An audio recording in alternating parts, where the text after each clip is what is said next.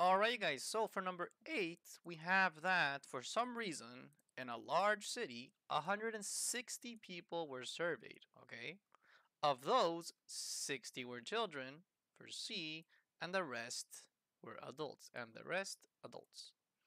Each person in the survey was asked whether they preferred milk chocolate or dark chocolate. It was found that 48 of the children preferred milk chocolate, and all this information is shown in the following table. So you just want to take a moment to double check if indeed all the information is shown, and as far as I can see, it all appears. And so the 48 children that prefer milk chocolate are right here, because children that prefer milk chocolate, boom, boom, boom, you end up at 48, right? The total is 60 children. That is right here. Total for children is going to be 60. So my diagram has what it's supposed to have. See? So nothing tricky there. For part A, part I, you need to find the value of P. And so for the value of P, all this really takes is for us to understand how this diagram or this table like even works in the first place. And so because this last column is total, right? That means that if this last one is total, it means that this one plus this one gives 60. And that also means that this one plus this one gives Q. So let me take a moment and really write that down. So X plus Y is going to equal Q. And also we know that 48 plus P equals 60. And so from here, it's very easy to see, so if you want to get P alone, you can just do, so you have 48 plus P equals 60. If you want to get P alone, you do minus 48 to both sides. And so P has to equal 12. Yes, P has to equal 12 following that line of math. And now for finding the value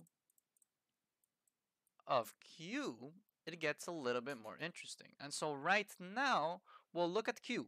Where is Q? There's a couple of different ways to approach this, and what I suggest, I think, is the ideal. So, think about it this way. So, Q is you can get it from two sides. You can either get it from what I expressed in light green, okay, so trying to find X and trying to find Y, or you can look at how it's related to the 60 up top. And so in this column here, it's the column of your totals. And so the column of your totals has to include all children and all adults. And so you know that 60 people were children and that the rest, which is my value for Q, the rest were adults. But how many were surveyed? 160 people were surveyed. And so technically down here, like more intuitively, you can say that children plus adults has to equal the 160 people that were surveyed. And so from here, if you plug in, well, 60 were children, so 60 plus the adults is going to equal 160. And from here, it's very easy to see that the amount of adults has to equal 100, which is my value for Q right here. And so, boom, da, da, da, da, what you end up with is that your value for Q has to be equal to 100. And so part A is really not that complicated, but you do need to understand how the table works, particularly the column for total. Okay, so remember the column for total means that 48 plus P equals 60 and that X plus Y equals Q. And also, if they give you the total amount of surveyed, you can consider that for your total column as well. Okay? So all of that is really just understanding what the table is telling you. From part B onwards, it starts to get a little bit more juicy. And so for part B, we have that 3 people are chosen at random from those surveyed. And we need to find the probability that all 3 are adults. Now, here's something interesting. In IB math, it is very common, not always, but it is very common that what you did in part B needs to use something from part A. Okay, and what you need in part C needs to use something from part B, and so on and so forth. Okay, most of the time it's like this, not always, and so be on the lookout to see if you get a massive hint on how to move forward. And so notice for part A double I, what's the last thing you did? You found Q, and Q is the total amount of adults.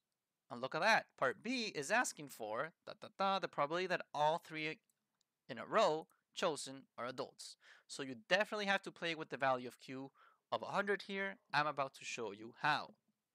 And so in probability, the other thing I need to quickly explain to you is that technically there's a couple keywords that come to mind. For example, and this is the thing, in probability, you really need to understand that how you think about the problem defines your approach. And so if you find yourself thinking, and force yourself to do this, see, force yourself to think in terms of and in terms of or. If you find yourself saying and, then you're going to be multiplying. Multiplying. Dude, I cannot spell right now. Well, this is a math channel, so multiplying. It's not a spelling channel. So and is for multiplying, and or is going to be for adding. So if you find yourself thinking in ands, you will be multiplying. If you find yourself thinking in ors, you're going to be adding your probabilities. And so if 3 people are chosen at random from those surveyed, think about it. 3 people are chosen at random. And the probability that all 3 are adults means that, if I really write it out, it's um, first one is adult, and second one is adult, and third one is adult. Third one is adult. See? And so suddenly, well, look at that. You're thinking in terms of and. And so this is a massive hint. So what's the probability of the first one being an adult? Well, how many adults are there? You found that there were 100 adults. And so picking the first adult is 100 divided by your total, 160. The and means you're going to be multiplying the probability with the probability of finding the second adult. Now, what's the probability of picking the second adult? Well, you already took one out, so it's going to be, instead of 100, it's going to be 99, so one less. And also, you're not dealing with 160 anymore, you're dealing with 159. And so, that is a probability of the second one being an adult. Here is another and, so you put another multiplication. And the third one being an adult follows the same idea, 98 divided by 158, okay? So all of this is the probability of picking 3 adults in a row. Be very careful of subtracting 1 on the top and on the bottom, right? Because you are taking away 1 adult from the whole batch, and the massive batch also gets -1, see? So thinking about it more visually, maybe it can help. You can go to your graphing calculator and put all of this into your graphing calculator. See? Now, because I'm dealing with fractions, what I like to do is pressing alpha y equals, and then hitting the first one, which allows you to put a fraction. This is just a way to plug in more quickly. See? So you can go ahead and do that. You can plug in all the different values that you're trying to face, and lo and behold, you end up with 38 and 158. Bada bim, bada boom, your answer is that. And so your probability of choosing 3 random people and that all 3 of them are adults is 0.24137, right? And if you want to leave it as significant figures, you can count 1, 2, 3, round it up or down, you keep it the same. I mean, round it up or keep it the same, you keep it the same. So your probability is 0.241. And so that is for part B. And if we see the answer key over here, there is the 0.241 that I was saying, just so you believe me, okay? And there's the triple multiplication that I said earlier, all right? So keeping that in mind, you can, solve it like that, see? For part C, it has 2 parts to it, and part C definitely gets very juicy. So part C, part I, gives you that, given that this, ew, the word given is nasty, and I'm about to tell you why. So given that this, find the value of x, see? So let me explain that for a moment. Remember earlier how I said that and was for multiplying and or was for adding? Well, given is for a very specific formula that goes like this, which actually comes from your formula booklet. It comes from your formula booklet because given, so like P of A given B, here's another thing I need to mention. This little stick there is a big hint for given. Okay, so that little stick is a hint that you're dealing with given. And so A given B is going to be probability of A and B divided by probability of B. And how do I know this? I know this because in your formula booklet, it's where it's at. See? So guys, I know I say this a lot in my videos, but the day of the test, you're walking in with 2 hours of sleep, 2 years of experience of this thing called IB, a whole lot of motivation to do at least well enough, your graphing calculator for paper 2, and your formula booklet. So get familiar with the formula booklet, know what's inside of it. It's not enough to have it. You need to know what the formulas mean, what they have, and etc. And so the day of the test, the moment you read the word given, first, you get a little bit scared because given probability is nasty. Yes, I'll give you that. But also, you calm down because you say, this guy on YouTube told me to identify buzzwords. One of them was given. And the moment you read given, you're opening up your formula booklet and you're trying to find it. And bada bim, bada boom, eventually, you run into this guy here. And so, conditional probability. So, given a condition, right? You have conditional probability. See? And there's the same symbol I told you earlier, like that weird sort of stick or wall also shows up right there. See? And so whenever you see that little stick, you're talking about conditional or given probability. See? And so given probability is a very specific formula. This you read it as A given B. And so A given B means that you need to plug in, whoops, A given B means that you plug in A and B up top and the probability of B on the bottom. See, so it's a very specific approach, and it can be a massive hint on how to, do this. See, and so keeping the formula in mind, let me first show you how to solve it with the formula, and then let me show you how to solve it visually. See, given probability is hard, and so sticking to the formula can definitely work. See,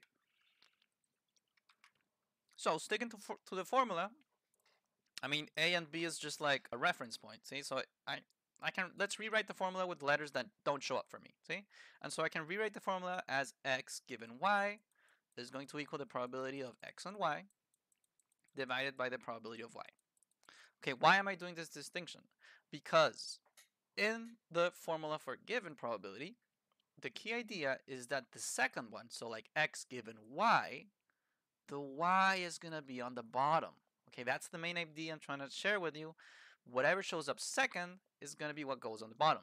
Because up top, technically you can mix like y and x and y, it's the same thing, right? But on the bottom, you have to be very careful, see? And so the second one that shows up, x given y, it means y is on the bottom. Up here you have a given m, so m is going to be on the bottom. So if you follow that formula, piece by piece, so a given m, back to the context of the problem, you end up top with probability of a and m, and on the bottom you end up with probability of m. So if you take a second to plug all of this in, it's going to become a lot more friendly. And so a with m means that we're talking about an adult and milk chocolate. And so an adult and milk chocolate means that we're talking about this guy here. See? Now guys, what's the probability of picking this guy here? Well, it's going to be x divided by the total, right? Divided by like everything, right? And so the probability of A and M is going to be adult and milk chocolate, so it's going to be x divided by the grand total, which is 160. While on the bottom, you have the probability of just M. Now, what is just M? Just M is the probability of picking someone that likes milk chocolate. And so it's going to be this with this divided by the grand total. And so it's technically going to be 48 plus x. These are the people that drink milk chocolate divided by the grand total 160. See? And so from here, you can actually simplify very easily. And so the thing is, when you have a big fraction like this, for example, you have a divided by b divided by c divided by d, you can think about it in two ways, okay? One way you can think about it, which I tend to see people prefer this, is that technically you have a big division symbol in the middle. So you can express this as a divided by b divided by c divided by d. And because of fractions and division and stuff like that, this division symbol means you end up multiplying by the negative reciprocal. So you end up with a divided by b times d divided by c, right? Now, there's a way to skip straight ahead to this step here, which is something very visual, which is why I like to share it.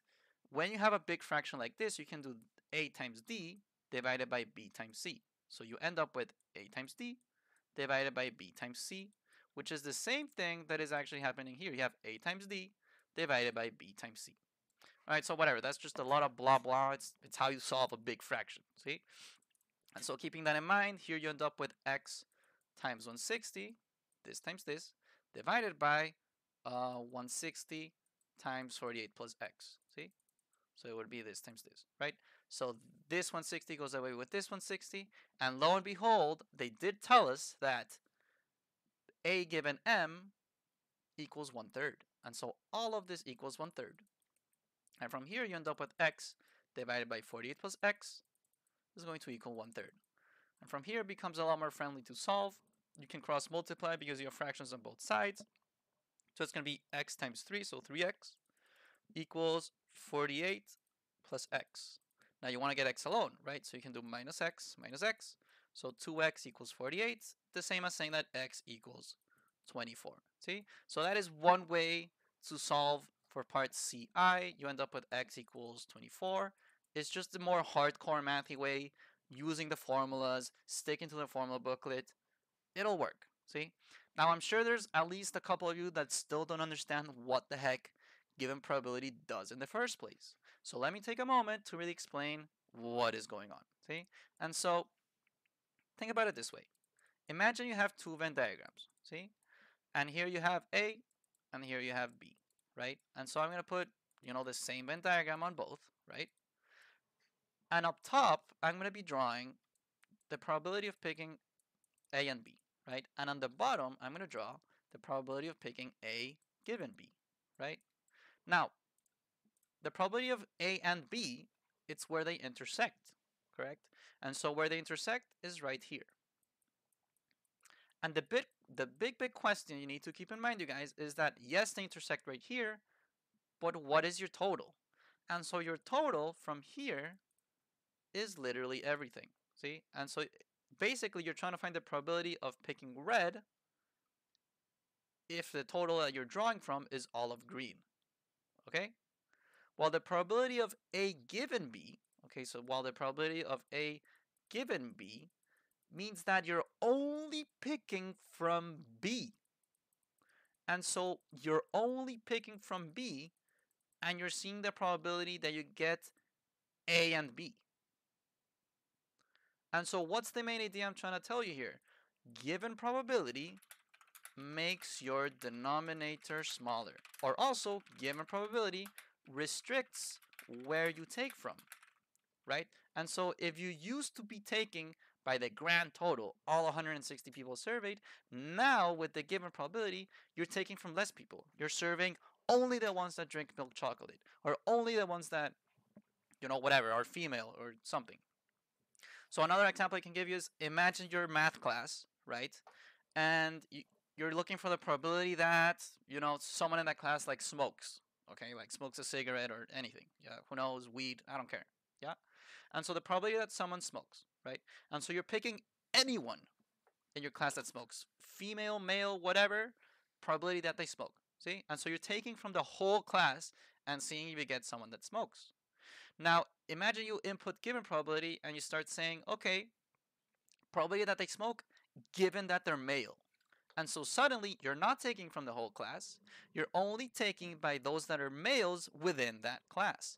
And so of course you're not going to be taking from the grand total anymore, but instead you're taking from much less, maybe just the males. And so that's why given probability makes your denominator smaller, because it restricts where you take from. You're taking from a smaller group within the group already. All right, so that is what given probability does. This is the visual aspect, and I think it's important to understand that because part C, part I, you can actually do it really quickly from a visual standpoint. Because technically, okay, so the total that I'm dealing with is now going to be much less. And so what is your total like sort of restricting to, right? In this case, it's restricting to A given M, so it's adults given milk chocolate. So you're only considering the people that drink milk chocolate, and you're seeing the probability that you get an adult within the ones that only drink milk. That only prefer milk chocolate. And so, do you care about dark chocolate? Not anymore. And so, for given probability, suddenly what you're looking at is a table that looks like this. You don't care about this side anymore. Now, all you're really caring about is what is the probability that I get X given that I'm drawing from those that are milk chocolate? What is the probability of getting an adult given that I'm only looking at the group of milk chocolate? And so suddenly from here you can say, so my new total is 48 plus X. And I'm trying to see if I get those that are adults, just X. See?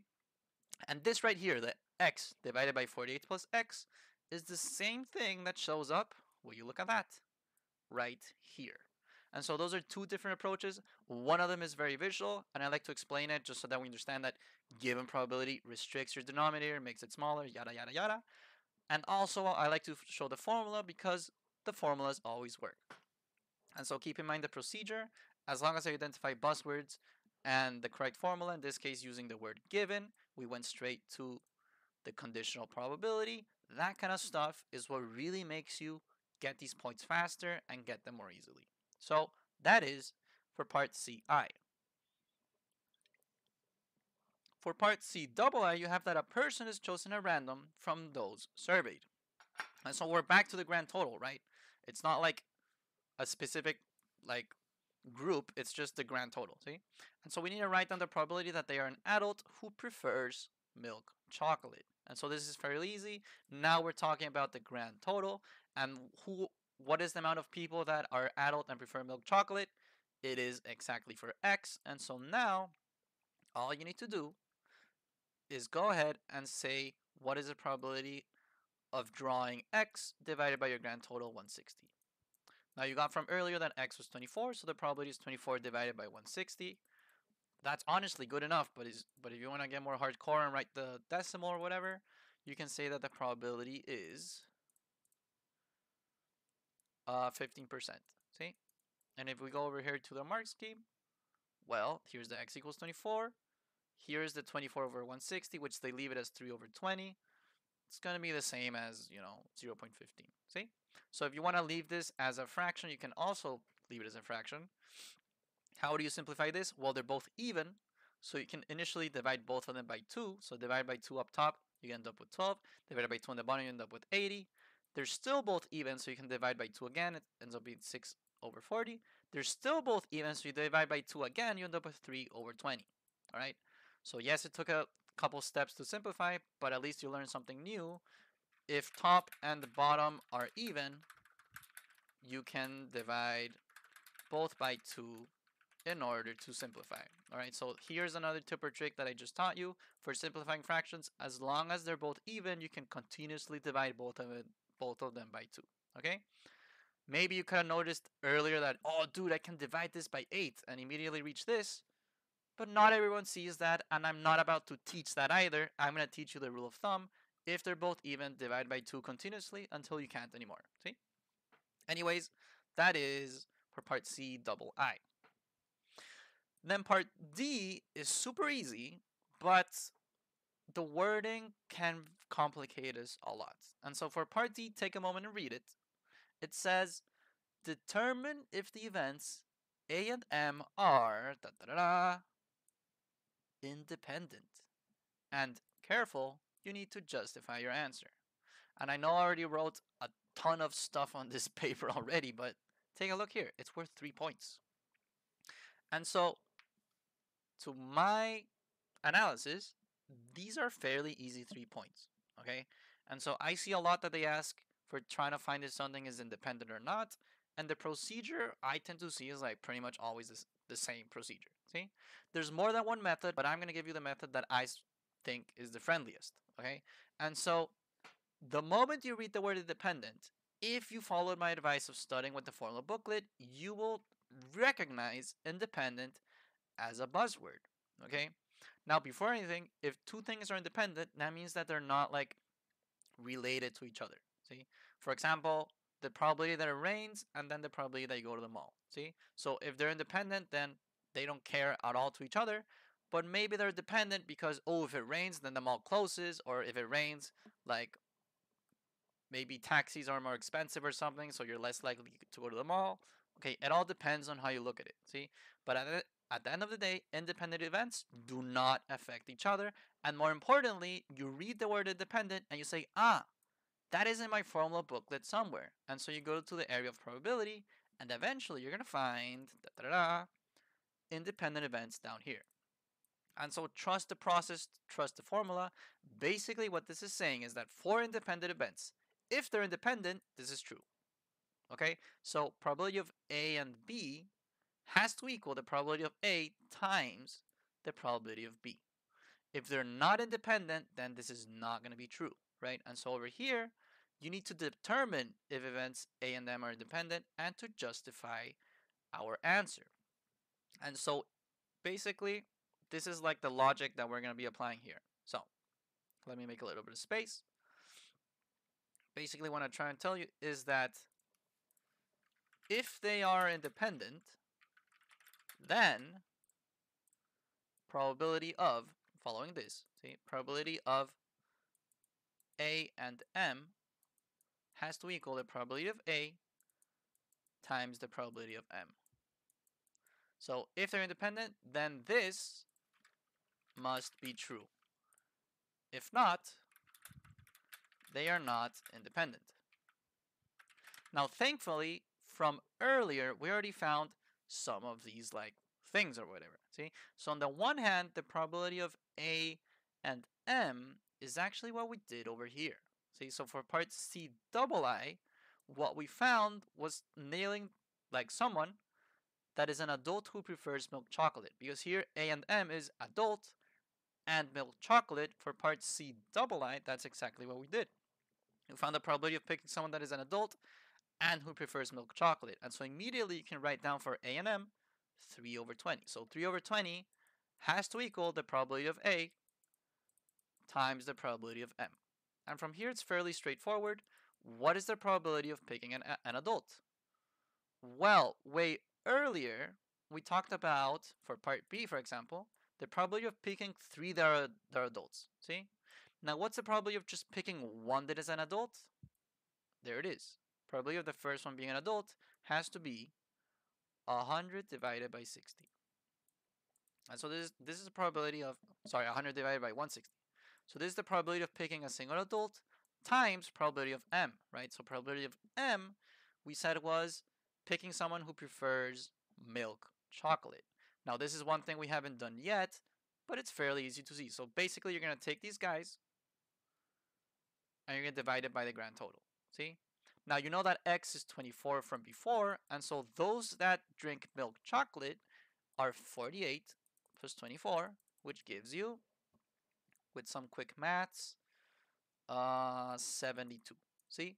And so probability of picking M is going to be 72 divided by 160. And so what you end up with is 3 over 20 equaling whatever that is. And so that is going to be 100 times 72. Actually, let me do it in fractions just so that we can all be very calm in our procedure. So this is the first fraction times my second fraction, so 72 divided by 160. And that gives me 9 divided by 32. Now, 9 divided by 32 as a decimal, how much is it?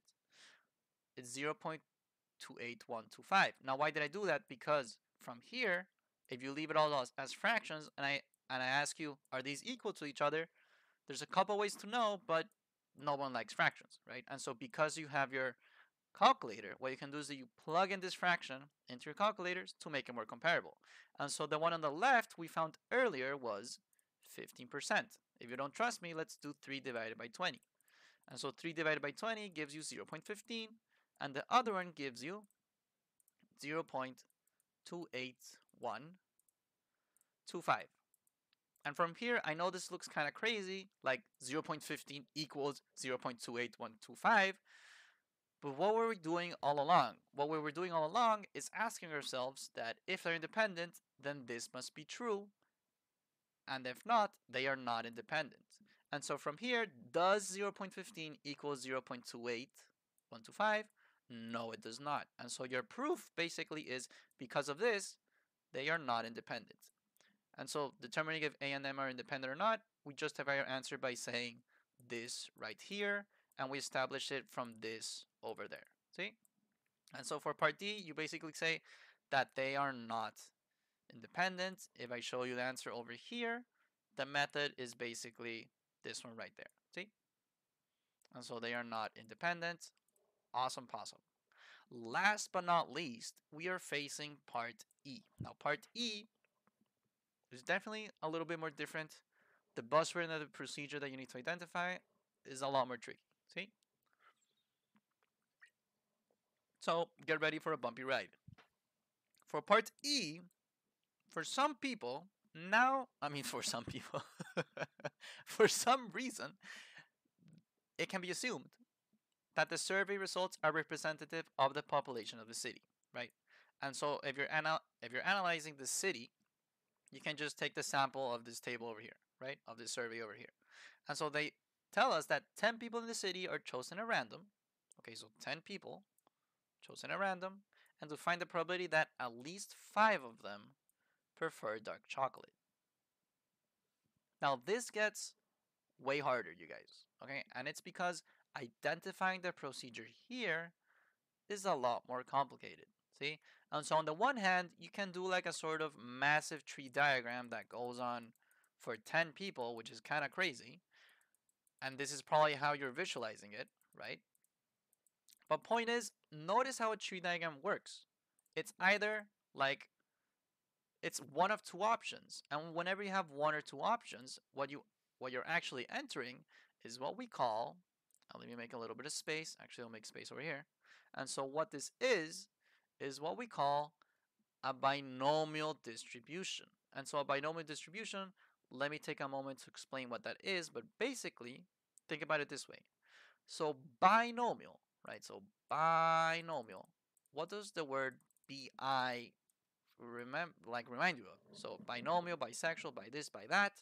It's basically like two options. Okay. So in probability, whenever you have two options, like only two options, like basically like yes or no, you should be thinking in binomial. So the other classic example is maybe like heads or tails, right? The other example I've seen in IB is um like for example, I remember there was an exam that had a question something like with like vaccines, right? And so it's like if it was a false positive or a false negative, I mean, sorry, like if the vaccine worked or it didn't work. So that's also like a sort of yes or no question. See, so if you're thinking of yes or no, if you're thinking in heads or tails, or if you're thinking in a massive sort of like a tree diagram, right? Then you're probably thinking in terms of binomial distribution. See, so when you have only two options, you should be thinking in binomial distribution. Now, how did I realize I had two options here? Because of these 10 people, the only thing you're worried about is if they prefer or not prefer, right? And so the moment you're thinking about prefer or not prefer, it's very similar to like a yes or no. See, it's either prefer or not prefer. It's either yes or it's either no. It's either heads or it's tails, and period. And so the moment you do that, you identify, okay, so it's a binomial distribution, it's a binomial problem, and big hint here, a lot of these probability problems put binomial specifically like near the end. Like I've noticed that they do that. They like to put binomial in between because you literally get points just by recognizing that the variable is a binomial distribution. Literally, like the moment you realize it's a binomial distribution, write that down somewhere, bada bam, bada boom, you literally get a whole point. See? And so noticing that it's a binomial distribution is very important. And this is why way earlier I told you guys probability, what it boils down to is how you think about it. And so having the right approach, thinking in terms of and, thinking in terms of or, thinking in terms of given and how it restricts your like where you take from, thinking in terms of only two options so that you realize it's a binomial, all that kind of stuff really adds up for doing the right procedure. The math is not that hard. I mean, look at this. Look at some of the math that you end up doing. It's not that crazy, right? It's really not that crazy, but understanding why you're doing what you're doing, that is the hard part for probability. See? So once we establish that it's binomial, we'll go to our graphing calculator and we look at the tools that we have. And so the tools, hello, why is this not working? There it is. So the tools that you have for binomial distribution in your calculator Because it's a distribution, you're going to press second on bars, hit that distribution button, and scroll all the way down, and eventually reach your two main tools, Binomial PDF and Binomial CDF. Now, much like a normal CDF and normal CDF, normal PDF and normal CDF, this is the main idea. So binomial PDF is basically like probability of getting exactly that amount, while binomial CDF is probability of getting from 0 to that amount.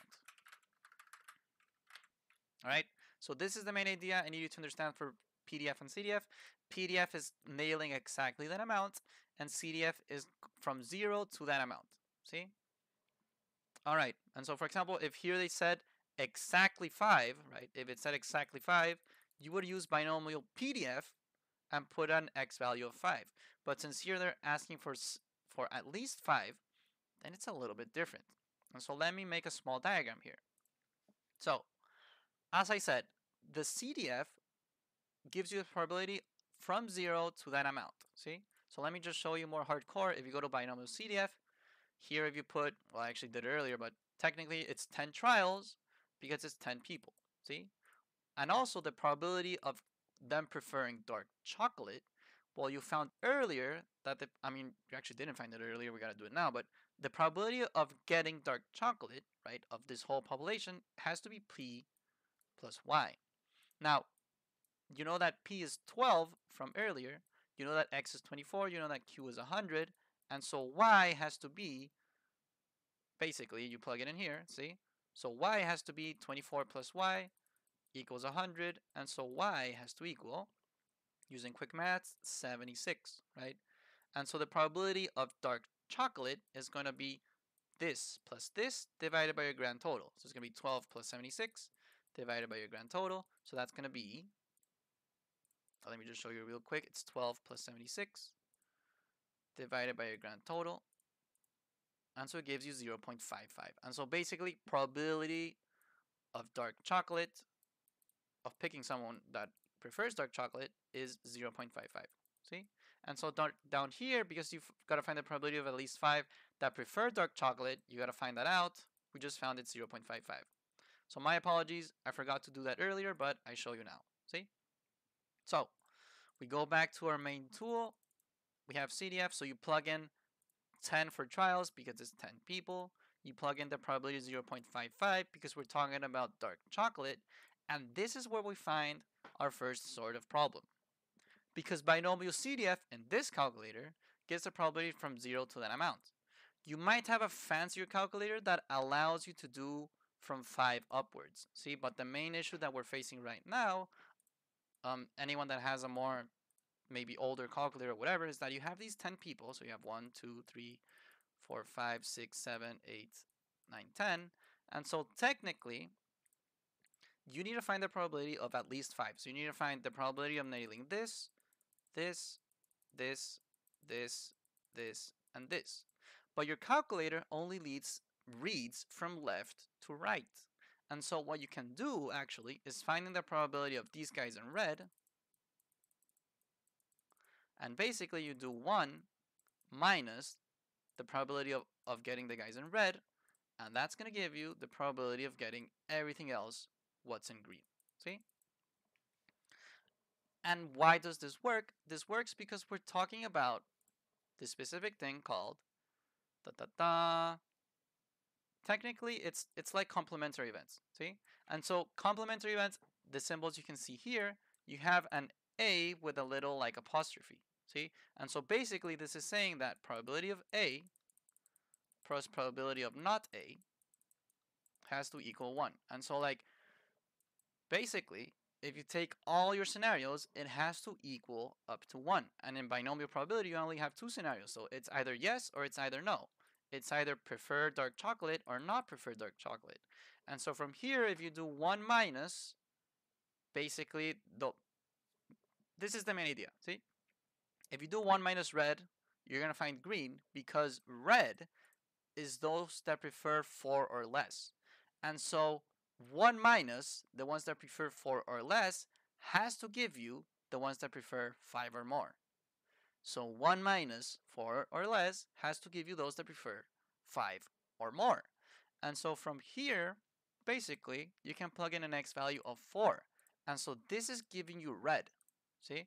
And so from here, you can do 1 minus red. So 1 minus 0.2615, 62. And if you want to do significant figures, you would count 1, 2, 3. Do you round it up or keep it the same? You round it up, so it's 1 minus 0.262. And this will give you green, right? And so 1 minus 0.262 gives you 0.738. And so that is a probability that at least 5 of them prefer dark chocolate. And if you look at the mark scheme over here, there is a 0.738, which is the same that I got from over there. See? And so this last sort of technicality of 1 minus red to give your green really has to do with the fact that your calculator, how it works. Binomial CDF gives a probability from 0 to that amount. And so if it's asking for at least 5, it's 5 or above, right? And your calculator leads from left to right. So you first got to get the guys in red and then do 1 minus this whole thing in red, which gives you the part in green. See? So ladies and gentlemen, this last part for binomial probability, it's a little bit harder, but that's also why you're rewarded with 4 points. I noticed that they ask it a lot, so it's worth looking into it at least a little bit. See? Anyways, that is enough blah blah by me. That is for number 8, and I hope it helped. Remember, probability boils down to how you think about it. Mindset and buzzwords are particularly important for this one. See? Remember that binomial tends to enter, and it comes kind of disguised. See? It's not as obvious as yes or no. It's not as obvious as heads or tails, but think about it in those terms. It's like one or the other, prefer, not prefer, fail, not fail, stuff like that. See? Binomial, by, 2 options only. Now I'm done talking. Now it's the end of the video. I hope it helped. I'll see you around.